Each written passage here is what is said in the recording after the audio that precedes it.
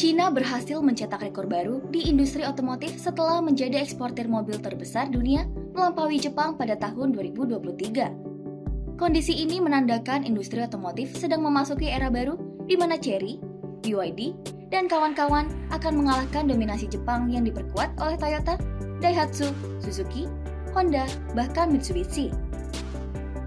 Dilansir dari Nikkei Asia pada Selasa, 2 Januari 2024, bahwa ekspor mobil Cina sebelumnya melampaui Jepang pada kuartal pertama tahun 2023. Kini Tiongkok akan melanjutkan rentetan manis tersebut sepanjang tahun 2023. China Association of Automobile Manufacturers atau CAM mengumumkan total 4,41 juta mobil diekspor Cina pada Januari sampai November 2023. Angka ini lebih tinggi 58% dibandingkan waktu yang sama pada 2022. Sementara itu, Jepang memiliki kesenjangan yang besar, yaitu 3,99 juta unit meski jumlahnya meningkat. Tujuan Cina kini ingin menjadi kekuatan otomotif dan melihat peralihan global ke kendaraan listrik sebagai cara untuk mencapai tujuan tersebut. Laporan tersebut juga menyoroti peningkatan ekspor Cina ke Rusia. Karena produsen mobil Jepang dan Barat menarik diri dari pasar karena sanksi baru. Dilihat dari data CAM, Cina mengekspor 730.000 kendaraan ke Rusia pada Januari sampai Oktober 2023, meningkat 7 kali lipat dibandingkan tahun lalu.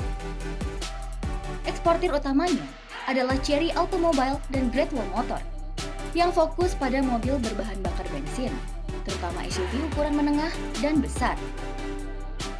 Selanjutnya, Meksiko pun muncul sebagai pasar ekspor terbesar kedua karena volume ekspor mobil Cina meningkat 71% menjadi 330.000 unit. Laporan tersebut mengatakan, produsen mobil Cina berencana membangun basis konsumen di Meksiko dan melihatnya sebagai langkah strategis menuju potensi ekspansi ke pasar AS dan Kanada. Dari data statistik, terlihat bahwa peningkatan tahunan ekspor kendaraan listrik dari Cina naik 77% dan kendaraan energi baru lainnya dari Cina menjadi 1,43 juta unit dari Januari hingga Oktober. Menurut CAM, kendaraan jenis ini menyumbang 34% dari total ekspor otomotif selama periode terkait. Sebagian besar ekspor EV Cina diarahkan ke Eropa dan Asia Tenggara. Terima kasih sudah menonton. Ikuti terus berita otomotif Kompas.com. Dan jangan lupa like, komen, share, dan subscribe untuk mendapatkan notifikasi terbaru dari video kami selanjutnya.